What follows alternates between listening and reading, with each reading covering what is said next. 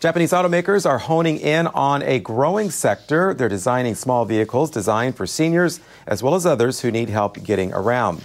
The International Home, Care, and Rehabilitation Exhibition opened on Wednesday in Tokyo, and manufacturers from around the world are showcasing about 20,000 assistive products. Automakers are focusing on many vehicles that enable people with physical disabilities to get in and out easily.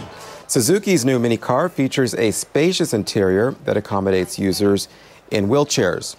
Nissan's model has a screen that allows the driver to see what's behind while driving in reverse. Sales of conventional passenger vehicles have been pretty sluggish as gasoline gets more expensive. Automakers are hoping to boost sales by responding to a need for smaller, simpler cars.